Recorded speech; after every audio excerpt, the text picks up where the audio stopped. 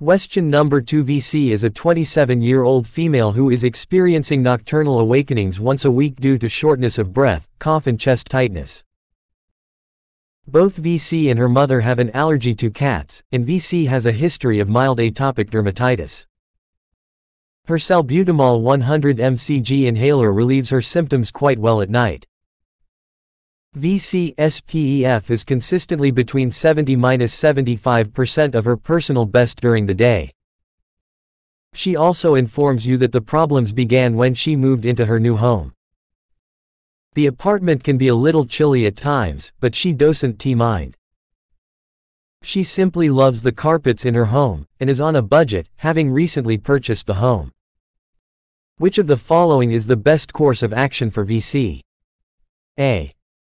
A long-acting beta-2 agonist, LABA, should be added as maintenance therapy. B. An inhaled corticosteroid, ICS, should be added as maintenance therapy. C. Ipratropium bromide should be added as maintenance therapy. D. Theophylline should be added as maintenance therapy. Answer B. VC's current symptoms indicate that she requires controller medication.